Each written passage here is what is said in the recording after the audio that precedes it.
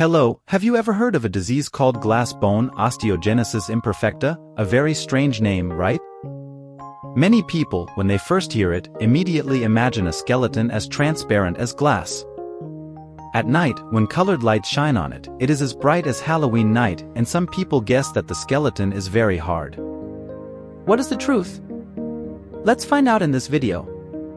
Normally we run, jump, play football, climb mountains, row boats, or do heavier things like carrying our lover, lifting weights, or even punching each other. It's all thanks to having strong, healthy bones. But not everyone is lucky to have such a skeleton. Maybe you won't believe it, but in reality, there are people who only have a slight fall to break a bone. A slight collision can cause a broken bone, and even just sneeze and break a bone. The scariest part is that if you don't do anything, it will suddenly break.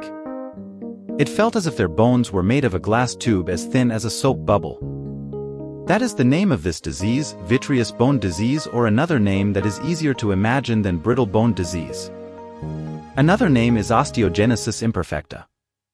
In general, we can understand that osteoporosis is a disease in which bones are weak, brittle, and break easily.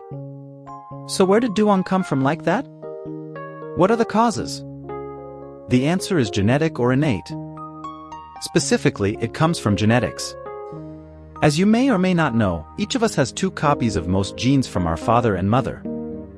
Each person has their own version, so we often have some characteristics like our father and some characteristics like our mother. Or some similar characteristics to the neighbor. Among the many genetic codes that we inherit from our parents, there are some genes that have the function of storing decisive information about collagen production. But unfortunately, if these genetic codes are defective, collagen will be created in an abnormal way.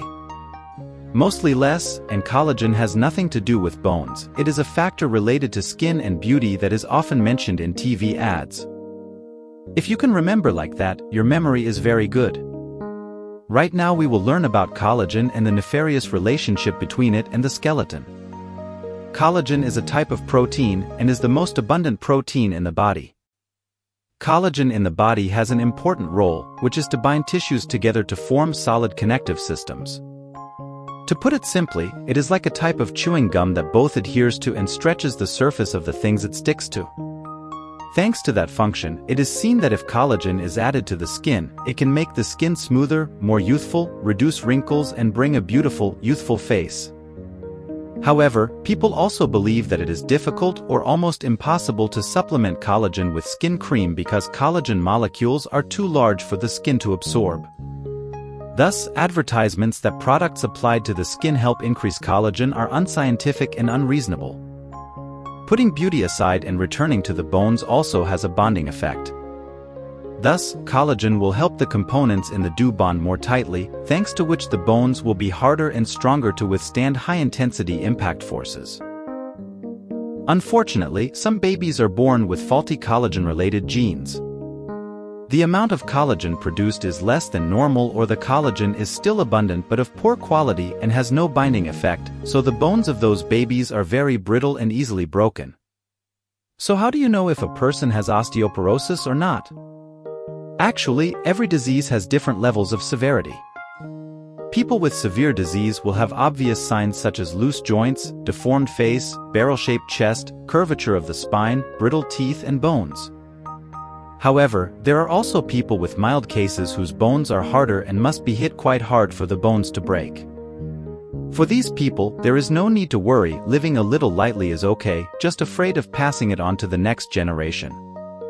However, for people with severe disease, their lives will be very difficult, even impossible to live. To treat this disease, it is very expensive. Moreover, current science does not have any method to completely cure this disease.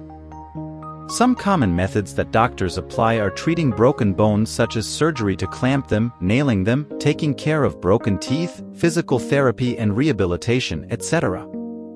In addition, people have thought of a very complicated method, which is to repair faulty genes to create collagen normally, but this method requires a lot of resources and cannot be commonly applied.